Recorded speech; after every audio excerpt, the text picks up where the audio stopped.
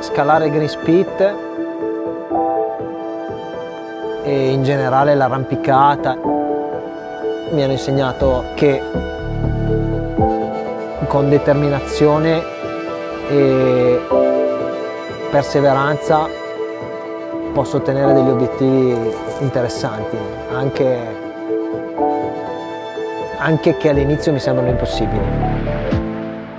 Una delle chiavi di lettura della vita e dell'arrampicata, per quanto mi riguarda, è cercare di darsi degli obiettivi progressivi, raggiungibili, ti permettano di rimanere motivato, e dinamico e soddisfatto di quello che fai. Uno psicologo direbbe che quando hai ben chiara la tua direzione, diciamo che la strada è molto più facile da percorrere.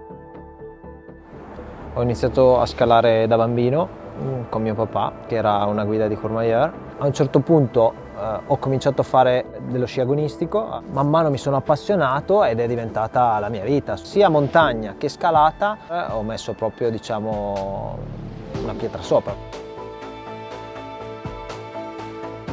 Non vedevo la mia vita in Valle d'Aosta, quindi sono andato a studiare a Torino. Ho studiato psicologia. Sono uno che comunque è sempre stato portato a farsi un sacco di domande su se stesso, a avere un sacco di insight, direbbero gli psicologi, e da lì ho cominciato una carriera all'interno, diciamo, delle risorse umane di Maserati, e che è durata 6 o 7 anni tra stage e tutti i vari step.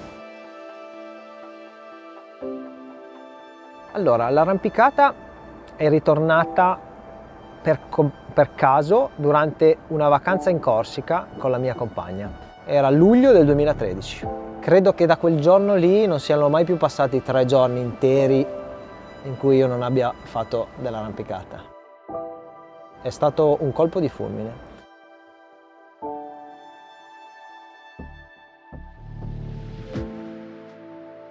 Uno psicologo direbbe: cavolo, meno male che te ne sei accorto. Piano piano sì, questa cosa ha preso sopravvento, ma della mia vita. Per un anno sono stato in bilico tra queste due professioni. Passavo magari delle settimane in cui dicevo: ma no, ma dove vado? Io rimango qua, ho un buon posto, una buona carriera davanti, e la settimana successiva invece no, basta, io non ne posso più, devo dimettermi. Sono stato anche veramente appesantito da questa cosa. Nell'estate del 2016, primavera-estate 2016, ho avuto il mio ultimo scatto di carriera manageriale, e questo è stato probabilmente l'elemento che mi ha fatto stufare definitivamente del lavoro precedente. Io ad agosto mi sono dimesso e da lì sono tornato in Valle d'Aosta a prepararmi per diventare guida alpina. Credo di non aver mai fatto una scelta migliore nella mia vita. Da quel momento lì per me è stato un sogno, nel senso che potevo scalare a tempo pieno. Qui io ho poi coltivato tutta la passione per la scalata e poi ho anche scoperto l'arrampicata in fessura. Vedevo che era una cosa che mi piaceva, mi divertiva e mi veniva facile.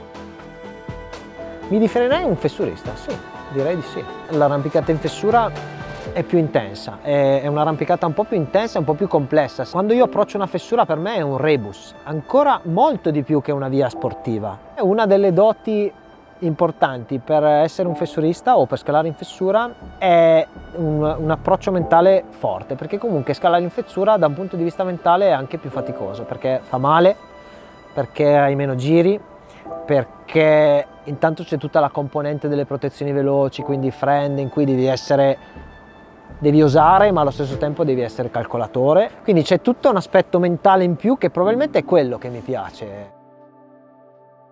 Greenspit è sia un punto di partenza che un punto di arrivo, nel senso che so benissimo che per scalare a certi livelli i sacrifici sono tanti, l'allenamento ce ne va sempre di più e i miglioramenti sono sempre più piccoli e sempre più faticosi da raggiungere. Dallo stesso tempo è una cosa che mi fa un'iniezione di motivazione, no? Conoscimento morale per tutti gli sforzi fatti. Dopo aver scalato buona parte delle fessure in Valle dell'Orco e alcune fessure impegnative anche sul Monte Bianco e in altri posti. Era il 2018 e sulla guida della Valle dell'Orco ho letto Greenspit 8B+, prima libera di Berthaud, e ho detto beh, proviamo, al massimo scendo.